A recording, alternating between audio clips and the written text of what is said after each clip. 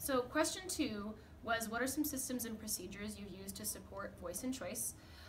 One of the big things that I found when we first started our poetry unit, kids had a very extended amount of time they had to self-monitor, and that was a nightmare at first because they do not know how to work for extended periods of time. So we call them time-bound goals, and so I had them actually start every class period with looking at their class period in chunks of time. So they had to figure out, what is my goal for this 15 minutes? What is my goal for the second 15 minutes until the end of class? And so I found that when we did this, I had to stop and tell them, okay, your 15 minutes are up, make any adjustments as you need, because some students realized they worked more slowly or more quickly than they anticipated.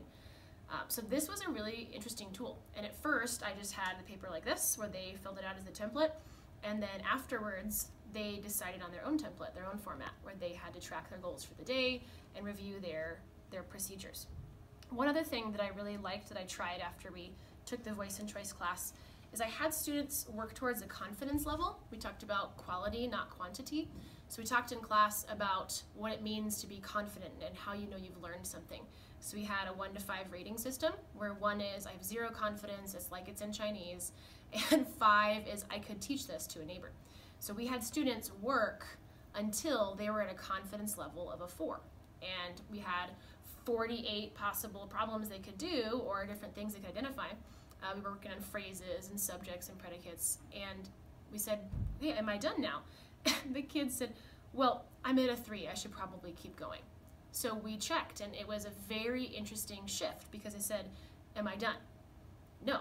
If you're not at a confidence level of a 4, you are not done. And so that really stuck. I loved that, and I've used that quite a few times since then. The other thing that I really like that I actually have on my wall we can look at in a moment is they needed a visual learning progress chart, because the students don't often check their grades. They need to see, just besides a missing assignment, where they are. And 8th graders are not as apt to go and check their own grades. They kind of wait for us to kick them in the butt, or their parents to do the same. So we want them to take ownership. So I just started making everything visual. Where are you? What are you missing? What needs to be redone? So I put that on the wall. And then we talked about planning and reflection time as one of the most important pieces, and processing their learning, because you can do your activities, but if you do not process, then you're not learning and you're not growing. So we would stop a little early, what you consider completion. We would stop and say, how did it go? I really try to protect that time, at least 7 to 10 minutes at the end of a class period, which seems insane because that's, it's a good chunk of a class period, but that's where they learn. So just those 4 things are the ones that I'd like to point out that we found from the new learning in the class. Right. Did you want to share the progress check? We can take a look if we want to.